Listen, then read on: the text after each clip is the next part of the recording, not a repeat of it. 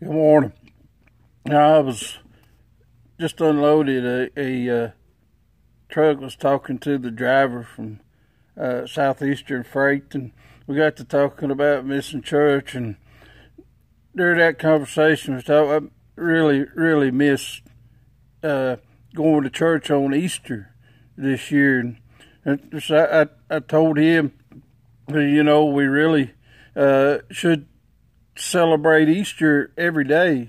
It's the resurrection of Jesus Christ, and if you're a child of God, that should be something we celebrate every day, because it's because of that resurrection that we are saved, that we've won the victory over death, hell, and the grave, and we should celebrate that salvation every day and that in our life. And Jesus in Hebrews 7:25 said, "Wherefore he is able also to save them to the uttermost that comes unto God by him, seeing he ever liveth to make intercession for them." He's still on the throne and that making intercession for you and I. He's still saving souls, and that today he's still there hearing our prayers. And as we talk to him day in and day out, we're not only saved in that on Easter Sunday or any other Sunday, but we're saved every day in that of the week.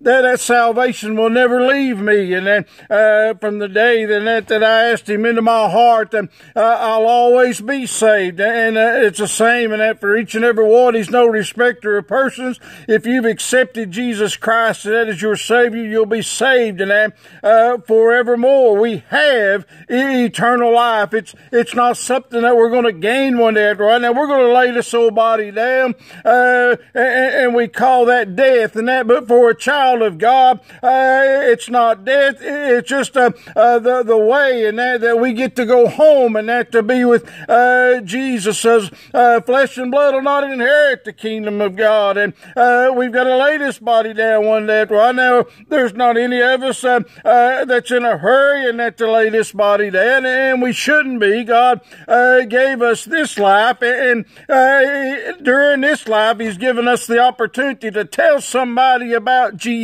and we need to take that opportunity and celebrate the salvation and that he's given to us freely, and then day in and day out, not just waiting in that until Sunday, not waiting in that until we're able to get together there in church. We'll be able to gather and that soon, and when we come together, there's no reason why, even though we might have missed that day on the calendar that says that it's Easter Sunday, the next time that we gather together, we can still celebrate the resurrection of Jesus Christ just the same as we would have, and that on that day of the calendar, and we can celebrate it today. We can celebrate it if God grants us to wake up and that in the morning, we can still celebrate that same salvation that he gave, and that when he gave his life on Calvary, that we might have that freedom. And he said, if I set you free, he said,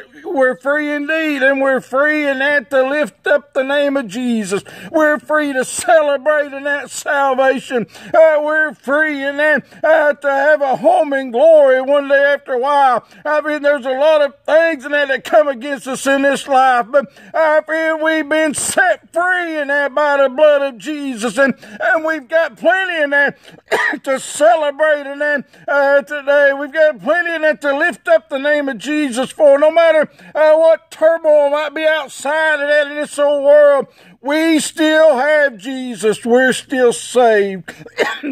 We're still bound, and that for glory one day after a while.